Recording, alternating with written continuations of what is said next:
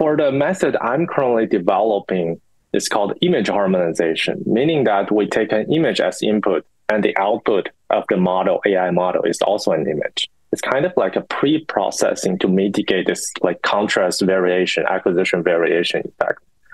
But like there's also a large group of methods called statistical harmonization methods. It's kind of like more like a post-processing where you already extract a lot of like volumetric measurements of like the brain volumes, and you just fit a statistical model to it to mitigate this side effect.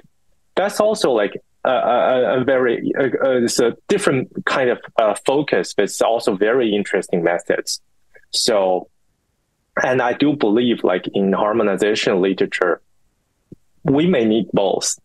Like they have very different focus. One is focusing on the entire image. The other one is just focusing on a measurement, like mostly like volumetric measurements. They are very different methods, but they're solving the exact same thing. We are working on the same objective, just to standardize our analysis and just to enable more statistical power by pulling multi-site data.